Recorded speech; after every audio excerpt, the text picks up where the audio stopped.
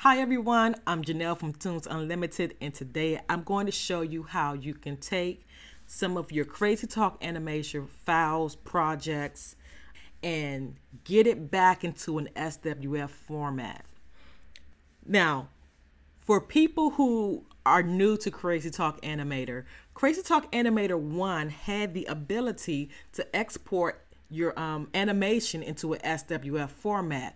However, we lost that feature in Crazytalk Animator 2 and 3. So I'm going to show you how you can use this feature again. If you've been trying to get your projects into other applications, but you have not been able to get it into SWF format, this is how you do it.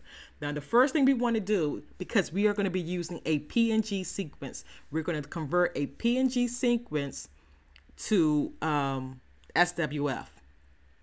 And the software you will need is Crazytalk Animator 3, Adobe Animate, and then whatever application you want to import it in, as far as whatever your end results were. So here's what I've done. I created a very super simple animation, and it's just going to be this little guy's going to come out and he's bouncing and he's happy. He's going to turn, kind of chuckle a little bit, and then clap his hands. And that's it. It's 240 frames long. Now, because we are working with PNG sequence, here's what I need you to do, because if you're not familiar, if you save a PNG file in this application, it kind of creates a little white border, and we don't want that. We want a nice, crisp, black, solid border for our end results. The first thing we're going to do is go to Projects. Under Background Color, we're going to drag it all the way to the black. So now it's a black background. And this is going to, you're going to understand once everything is completed. Now, since I've already done my animation, I'm ready to export this. Here's what I need you to understand. You lose the vector formatting because we are exporting this in PNG. So what I need you to understand is you need to make sure that when you're exporting your file, you're exporting the file at the resolution needed for your output, your end results, or larger.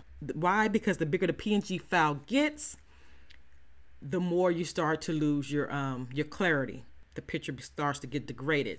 So in my case, I'm going to bounce over really quickly to Articulate Storyline 2. And here is my presentation. Nothing there but a simple background. Actually, I might change it to a blue background real quick. So here's my background. And I want to make sure that I export my character for the same size for my storyline project. And in this case, it's 720 over 540. So I'm going to go ahead and cancel that.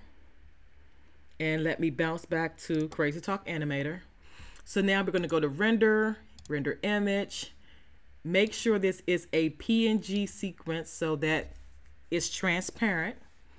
And as you can see, I've already plugged in my dimensions 720 over 540. I do not want to render any hidden objects. Do not render hidden objects, especially if you know your animation's got stuff that's popping up later on. Because if you do, it's going to render those during the whole animation. It's going to look weird. So what we're going to do is go ahead and hit Export. We're going to create a new folder called Chef Animation. And while inside of that folder, we're going to create, we call it Chef. We just call it Chef. So it's going ahead, it's doing its thing. Should only take a few seconds. Boom, we're done. As you can see, here is our sequence of him coming out. Great. So we are done with this. So I'm going to go ahead and minimize this application, and I'm going to go ahead and bring up Adobe Animate. And we're going to create a brand new document. And we want our document to be 720 over 540. Just so we know what we're working with. All right. And there it goes. Let's get this right in the center. All right. So before we import anything in, let's go ahead and go to insert a new symbol. Let's call it Chef Animation. All right, we are now inside that symbol. So here's what we need to do. Go to File, Import, Import to Stage. Here we are inside of the Chef Animation folder. And the only thing you need to do is click on the very first. Make sure you click on the very first file. Adobe Animate realizes it's a sequence and it's going to ask you, do you want to import all of the images in? You want to select yes. And what it's going to do is it's going to put each one of those files on a different frame. Basically, it's reconstructing your animation that you had in Crazytalk Animator 3. So now that it's done, this is how it looks. And as you can see, I'm on frame 240, and here is everything you see in him running back and forth on the stage. This is everything. We can now go out the scene, and as you can see, all of your files is right here. But what we need is just this animation brought back on, because as you can see, we're back in scene 1. There's no frames right now here. We have the animation, but we have to put it on the stage. So let's go ahead and drag this to the stage and let this work its little mojo for a second. And it's done. And it's clear the way we want it. So we want to go ahead and just size it up.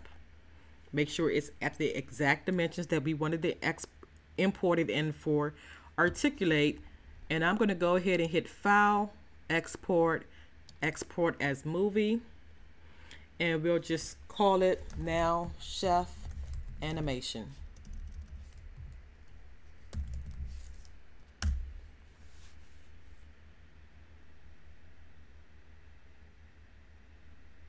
All right, we are now done with Adobe Animate. We don't need that. We have everything we need.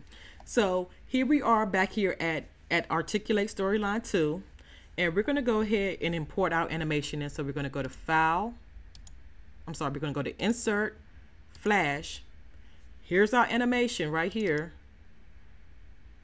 And look at that. It's at the exact output settings that we wanted, right? It's fitting this frame perfectly, so we know exactly what we expect to behave. I'm going to go ahead and play this out real quick. And look at that. Nice and clean. And he's at the formatting that we wanted. This is how you get something from a PNG sequence to SWF so that you can still import your animation from Crazytalk Animator into whatever resource you need. Hope this helps. Take care. Thank you for watching. Make sure to subscribe to my channel for new content every week. If you would like to purchase my product, head over to my store for characters, props, and scenes. If you enjoyed this video, here is a link to another video you might like from this channel. Thanks for joining, and take care.